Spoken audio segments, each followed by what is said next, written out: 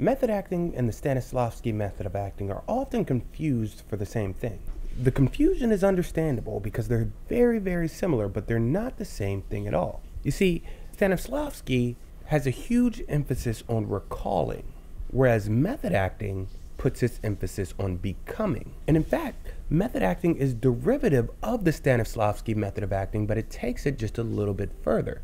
You see, what method actors are doing are trying to avoid acting at all costs. They're not trying to act like a character, they're trying to become temporarily the character that they're portraying. Now, just to clear up any confusion, I'm going to break down what Stanislavski method of acting is in 3 minutes or less. So there are certain things that are associated with the Stanislavski method of acting. The magic if is one of the most important aspects of it. The magic if requires the actor to ask themselves, if they were in this situation, how would they react? This stimulates the motivation a bit more so that the actor can actually feel and understand why their character is doing what they're doing. It takes a lot of imagination and a lot of focus. What's also important is text versus subtext. The script could be called the text, meaning what's actually written there, whereas the subtext is what it actually means. For instance, someone saying that I hate you could mean that they hate you, or depending on the context,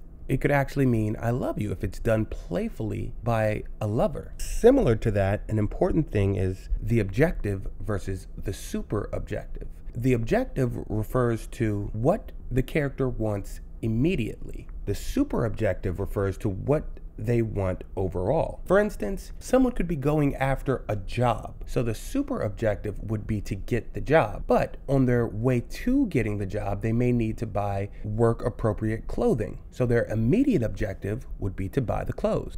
The ultimate goal is to always be working towards the super objective, which informs every choice that the character makes. The circle of attention is one thing that is really important for the Stanislavski method of acting. It's also referred to as public solitude. With this, the actor is supposed to be extremely focused on themselves and what they're doing. Now, the circles of attention are not just individual. That's the main circle, the closest circle to the actor, but there are circles outside of that circle. The most immediate circle outside of that circle would be the other actors in the scene, and outside of that may be the camera crew and the director. This is a technique that's extremely difficult, but it's used to make the actor focus on what they're doing.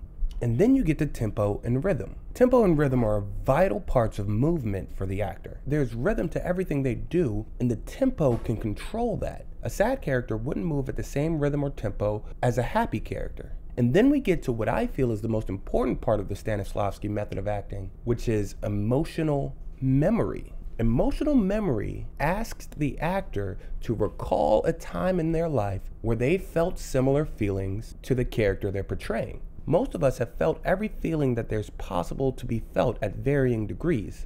So recalling those feelings allows you to put yourself in the mind state of the character and use that to inform the scene and every decision that's being made. This is what separates method acting from the Stanislavski method of acting. Now, let me explain further using two actors that many people consider to be the greatest of all time: Marlon Brando and Daniel Day-Lewis. How both of these men prepared for films is well documented, but Marlon Brando has scoffed at the idea of being a method actor. Although many people confuse him as a method actor, Brando was not trying to be his characters. He was trying to infuse his own personal experiences into that character. Brando was not trying to be Don Corleone. He used everything that he's learned and gathered in life to help build that character. What Daniel Day-Lewis does is tries to immerse himself in that character so that he can temporarily become that character. You see, the goal is the same. An actor's goal is always to find the truth. The difference is how an actor considers the truth.